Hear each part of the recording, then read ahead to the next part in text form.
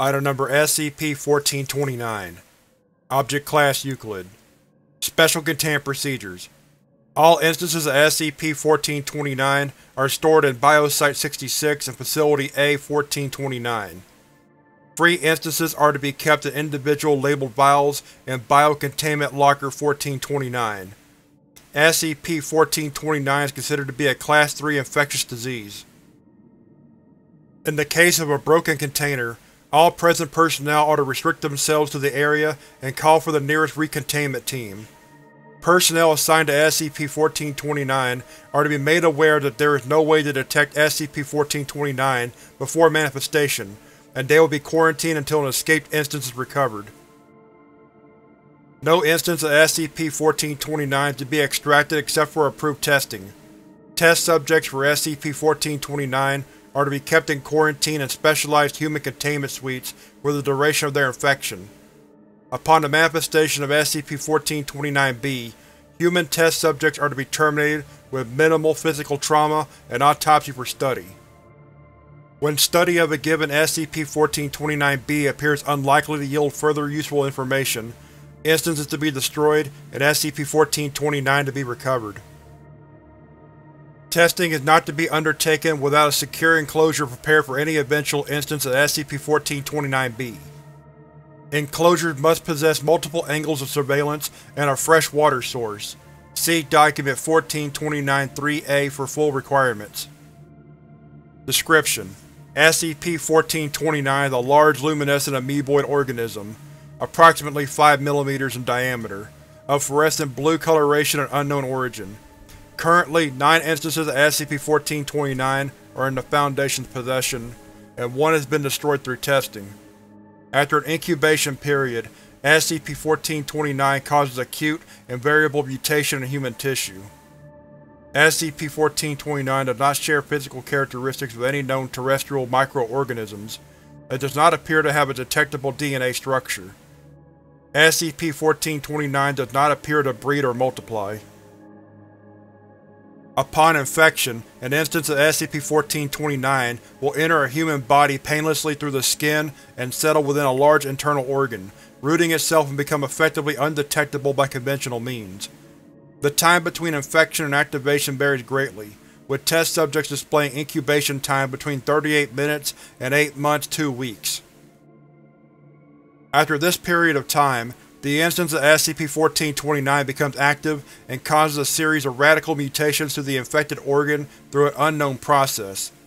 The organism produces a luminescent web of tissue similar to nervous tissue around itself approximately 1 cm in diameter, somewhere within the mutated organ. Organs undergo genetic and morphological changes and become ambulatory, growing limbs and simple bodily systems of their own, effectively becoming independent organisms. These organisms are classified as SCP-1429-B.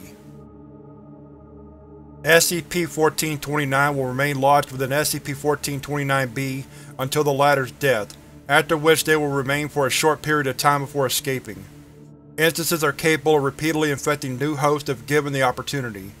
No 2 infections have had exactly the same result. Discovery: all instances of SCP-1429 were discovered after a series of outbreaks in the central United States over the course of 2 months. In total, 10 civilians have become infected, with 10 individual instances of SCP-1429 and subsequently perished. As per protocol, a standard media purge was undertaken to contain public knowledge of the events. Additionally, the remains of civilian victims were retrieved and replaced with false bodies. Live and deceased wild instances of SCP-1429-B were extracted and put in containment for study. During dissection, an instance of SCP-1429 was recovered from each recovered instance of SCP-1429-B. Research into the victims' personal histories revealed a shared skydiving trip approximately 22 days before the first death. Proposals concerning the examination of the Earth's upper atmosphere are pending. Select testing summaries. Testing summary: in 85% of test cases, the instance of SCP-1429-B succeeded in exiting the host body, often by breaking through the skin. In 12% of test cases, SCP-1429-B remained trapped within the body and caused fatal internal damage to the host. The remaining 3% of tests yielded unique responses in subjects due to the placement of SCP-1429 and the nature of the subsequent mutation. A selection of testing summaries have been compiled below. This list contains instances of SCP-1429-B encountered through standard testing and not instances recovered from the field. Test Number, Incubation, Affected Organ, Result, 1429-B 001 5 days, 4 hours, 3 minutes. Liver. Host collapsed in pain as organ began to ambulate violently. Organ tore skin and exited the torso before fully converting, causing fatal internal and external trauma. 1429-B-001 manifested 10 boneless legs of equal strength and a simple gut, with a beaked mouth replacing the hepatic vein.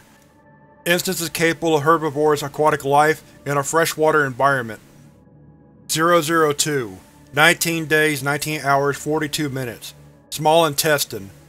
Host collapsed with sudden extreme nausea and vomited entire contents of bowel. Went into shock as intestine began to ambulate. Autopsy revealed significant internal bruising where organ detached itself from blood vessels and digestive tract. 1429-B-002 escaped through the host's mouth after its death by cardiac arrest. Upon expulsion, Instance had grown several dozen pairs of muscular lobe fins along its sides, as well as a two-circular mouth on the front end. Later developed simple eyes and antennae along its back. Instance proved highly carnivorous and amphibious. 004 8 days, 1 hour, 7 minutes. Right lung. Host began internal hemorrhage and suffocated his left lung filled with blood. Autopsy released trapped instance of SCP-1429-B. 1429-B-004 escaped the thoracic cavity during autopsy. Instance had developed a simple muscular web over its surface and a pair of delicate webbed wings, and was capable of limited jumping and gliding action. Accidentally destroyed by surprise coroner's aid as it leapt from the thoracic cavity. 005 28 days, 2 hours, 58 minutes. Heart and circulatory system. Host collapsed from sudden cessation of blood pressure to the brain. Instance detached itself from the host and escaped through the navel, causing extreme damage to thoracic cavity. 1429-B-005 consisted of heart and a majority of the circulatory system. Instance possessed muscular webbing with a high level articulation and larger veins and arteries. Finer veins and arteries apparently served as sensory organs. Instance was predatory, having developed a small beak within the inferior vena cava and a simple gut. Hunted by ambushing prey, anchoring itself and ripping off pieces of flesh before fleeing. 007 22 hours, 37 minutes. Tongue. Host began producing inarticulate vocalizations, and attempted to bite tongue off as 1429-B began to ambulate. Host was sedated to foster the remainder of conversion. Died of hemorrhage caused by SCP-1429-B-007 detaching itself. Damage inflicted by host prevented the anterior half of 1429-B-007 from completing conversion. Instance possessed 4 pairs of boneless, muscular limbs and no other mutations. 008 82 days, 7 hours. Stomach. Host complained of unusually intense stomachache before vomiting blood, expiring from blood loss soon after. 1429-B-008 escaped through the host's mouth. Instance developed several segmented muscular arms and a complex mandible complete with teeth. Instance is carnivorous and retained for study. See attached photo.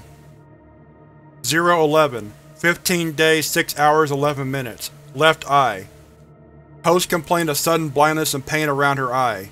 Within 4 minutes, ocular muscles had dislodged from the face, and the instance of 1429-B escaped the skull. Event proved non-fatal to host. 1429-B-011 possessed 3 two-jointed limbs which had erupted from its posterior. Instance dried out in 48 hours and perished with assistance. 015 13 months, 6 days, 11 minutes. Nervous system. Host complained of hallucinations, both auditory and visual, and phantom pain in non-existent extremities. Was unable to clearly articulate the content of hallucinations. Instance required outside assistance to escape the host.